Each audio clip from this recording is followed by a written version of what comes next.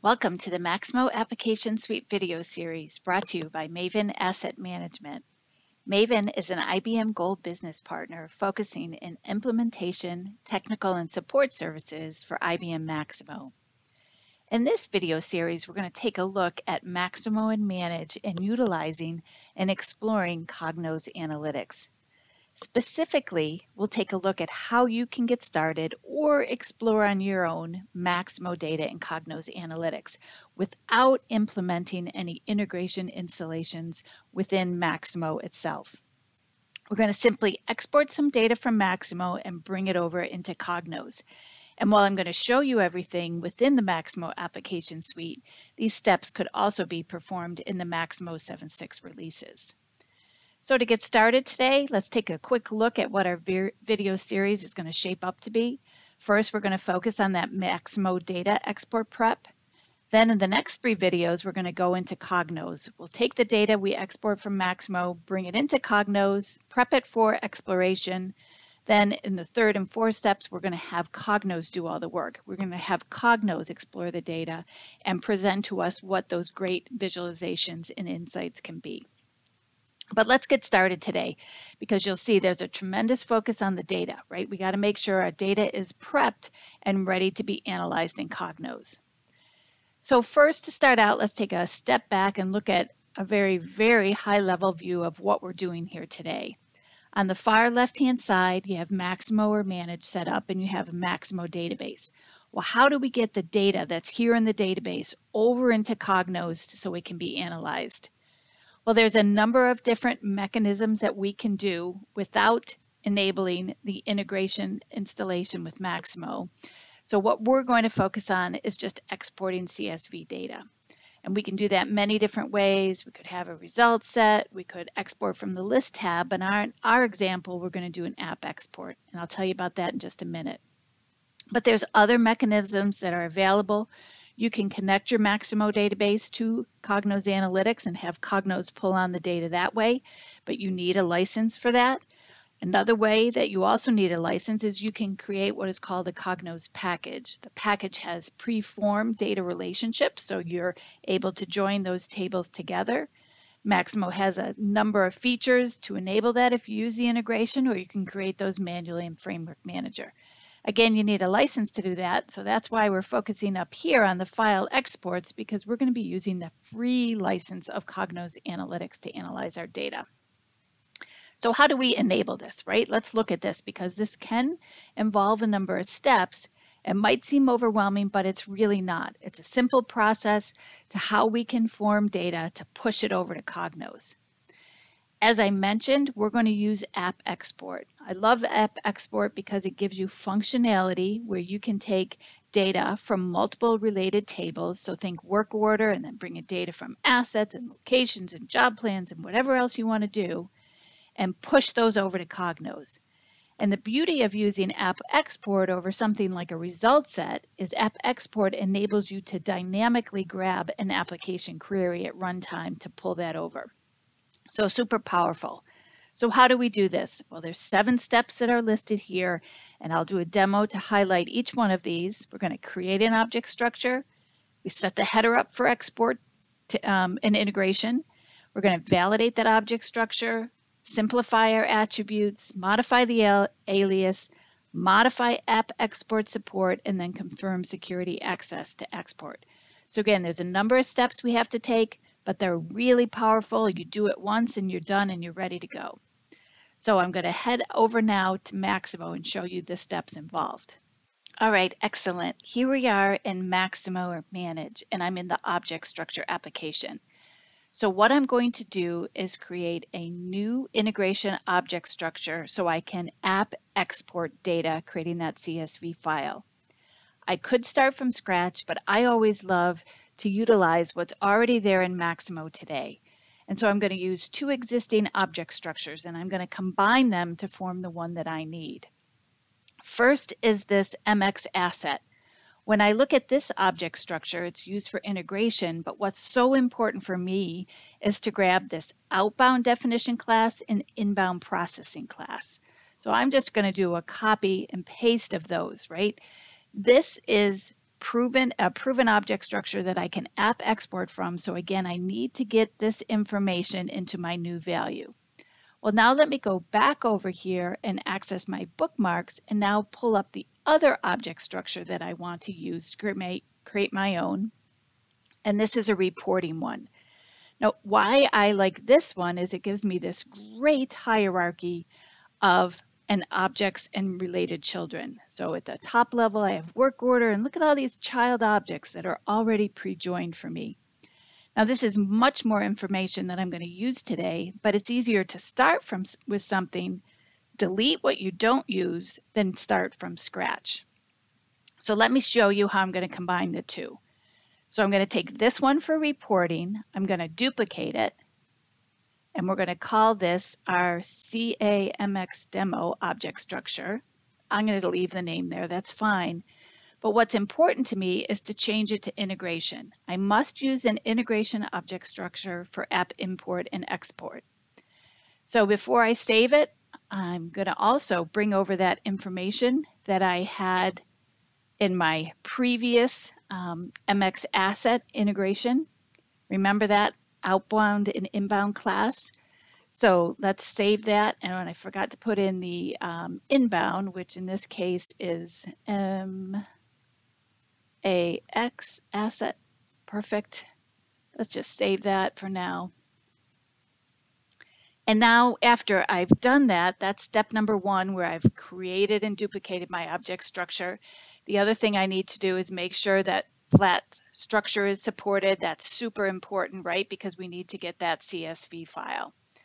So after I enable that flag, I want to start coming down and look at my object structure attributes or my hierarchy and clean them up a little bit. This is more than I need. Well, let's see what we've got here. I want to actually navigate to the beginning and let's take a look. Wow, there's a lot here, right? Look at this hierarchy. There's much more information that I want. So let me just skinny down this menu here if I can find that flag. Well, I'm not going to be able to, so let me just come over here and get rid of some of these.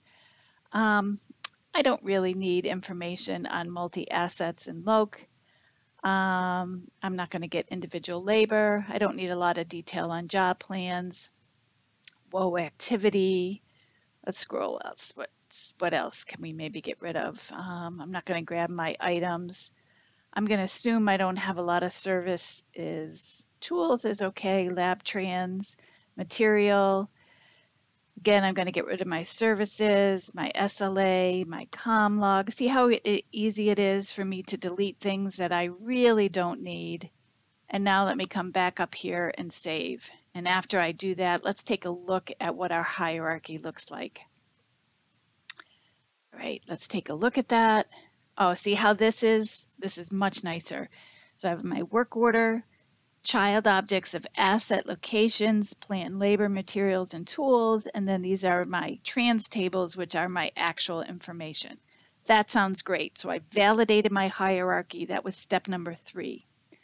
The next thing I need to do is we all know there's so many attributes in every single table in Maximo, and especially in work order, right? So this dialog is extremely important. It's the exclude and include fields. What this is saying is, okay, now I'm on my work order, which is my parent. If I scroll down here, I'm looking at the persistent fields only. Reporting only works for, or excuse me, integration is working mostly with the persistent fields, or that's going to be our focus here. And we need to exclude all those fields that we don't think we need to be analyzed, right? We're not going to analyze, for example, an external ref ID. So this is, again, so important because if you leave all these fields over and bring them all over into your analytic tool like Cognos, you're going to get so much information there, it's going to be overwhelming and your users won't need to, or won't know what to analyze. So I'm going to get rid of some of this stuff. I just want labor hours. It doesn't matter to me if they're internal or external. And so I just simply come in here, look at every single field that's in here and determine, is this important to me or not? Is this important as this information is analyzed? Now this is going to take a little bit of time. I've got 9 tables here that I've got to go through, and again, it's a one-time activity. Super important that you do that. So I'm going to stop here while I complete this activity, and then I'll be right back where we go into the next step and look at our aliases. All right, excellent. So I have just completed going through the dialog to exclude fields. And again, we only want to push over the data that we think is going to be analyzed. So you need to go through the parent and each one of the children, really clean it up and specify what fields you want to be excluded from your your export, whether that might be a GL account, a GIS, an extra field, whatever, something that you can't really analyze. So I've done that. And I should also mention, if you're unsure of an attribute, go to database configuration in Maximo, check it out, and that'll give you the additional information. So I've done that 4-step where I've simplified everything. Now I need to take a look at my aliases. So what Maximo is telling me here, many fields have the same label or title in Maximo. So work order number might be in work order table, but it also might be in asset and location. So for us to identify clearly what the value of that field is, we may have to make sure they have unique field names. So the object structure gives me this great dialog here. I'm all set when I look at work order, but now look what happens when I click on asset. I've got some duplicate fields for install date, for example.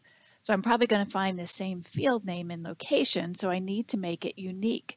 I usually do go like asset underscore to identify exactly where that field is coming from for my unique names.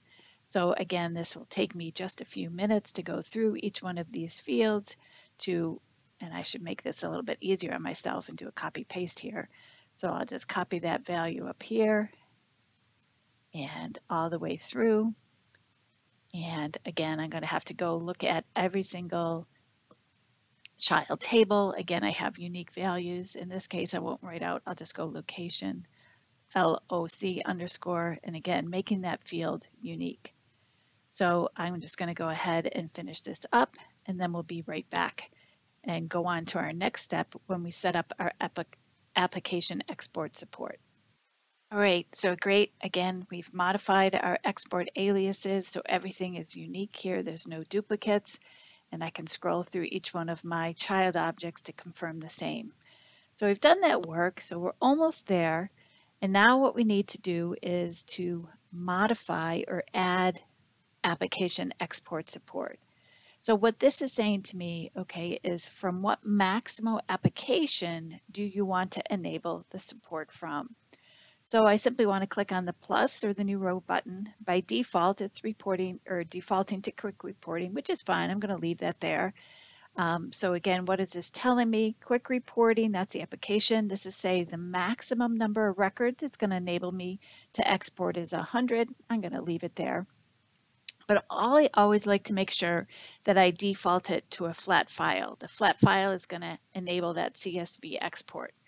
So that's great. I like that one. So now we want to make sure we add another one. And in this case, we're going to look for WOTRAC, work order tracking. Nice. Again, let's make that a flat file, but let's bring this up a little bit. Let's bring this up to 300 records, excuse me, and let's make it a default. So now when I go to do an application export, I can see multiple object structures, but this one will always show by default. So again, this is our CAMX demo. So I'm going to go ahead and save that. And then the last thing we need to do, our 7th step, is to confirm our export in signature security or the security group. So let me go to the security group app. Let me just bring up a Max admin group. And let's just make sure that we're all set here. If I click on my applications, I filter here where I always get confused. It's work order. Oh, goodness, work. Let's find that application. Here it is, work order tracking. We name it so many different ways in Maximo. What I want to do now is, it shows you right here, application export, it's enabled. So sometimes what you might find is if you first set up an integration object structure for an application and you don't enable the app export from that application, you're not going to see it in the security group. So always make sure you do that last action that I had just performed. Again, if we go back to our object structure, let's pull up our bookmarks. Here's our CA one that we're looking for. Again, once you set this dialog up or enable the individual rows, these will then show up in the security group app. If you don't do this action, you won't see the action or the ability to perform that action within the security group. So super important. So wow, we've made a lot of progress here. So now let's go over to work order tracking. So now I'm in work order tracking, and now let's use this object structure. How do we do that? Well, let's take a look at our queries. Look, we got all these queries, tons of things that we can look at. I'm just going to pull this first one as an example. And now I'm going to go to Application Export. See how this defaults to my demo or my default of my object structure? Here's other ones that are available. Let's take a look at the configuration. Perfect. We like that flat file, but I'm going to change this actually to a comma. That seems to work a little bit better. And now we're going to export that data. Okay, great. So from that app export that I've just performed, what happened is a CSV file is created. It takes the fields that I've defined in the object structure and applies it to the query from the application, and then we'll create the CSV file that goes to your download folder. I've opened it up here in the presentation, and you can see a couple of things. First off, at the very part or beginning part of the file name is the name of the object structure, CXMXDemo, and then there's a bunch of unique numbers assigned. But again, here's each one of the child attributes from the parent and child objects that are displayed, and the values are coming from that application query. So again, that's why I love to use an app export, because it gives you maximum flexibility. You can use it whatever query you have defined in the application, and it's going to give you phenomenal number of fields from that parent and child object. So what have we done here today? We've done a ton, because we created that initial integration object structure for our application export. We started by duplicating the report object structure. We made it available for integration. We copied over that inbound and outbound class that was in our setup and made sure it was enabled for flat file support. Then we validated the object structure. Remember how I started out with over 20 objects in that hierarchy, and I just cleaned it up to really skinny down the query or the hierarchy to what is needed. And then in the fourth step, we went from looking at the objects to the individual attributes. Only bring over those attributes in that XLS file or CSV file that you're going to analyze. After we did that, we made sure everything had a unique field name or alias. So we had to append or prepend some of those fields with asset or location or whatever the child object name is to make it unique so we understand that field name. And then in step 6, we had to make sure we're saying, okay, I've created this great integration object structure, but where am I going to access it from in Maximo? And that's what we did here. We said we're going to access it from both quick reporting and work order tracking. We defined the maximum number of record limits that a user can export, because we don't want them exporting millions of records from the database. That's a huge performance hit. And then lastly, in the 7th step, we went into the security group app to make sure our user had access.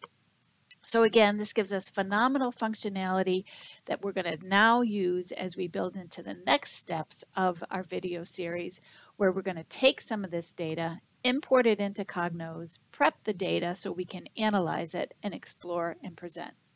So thank you very much for your time today as we continue Maven Asset Management Maximo application video series on Maximo and Cognos. Thank you.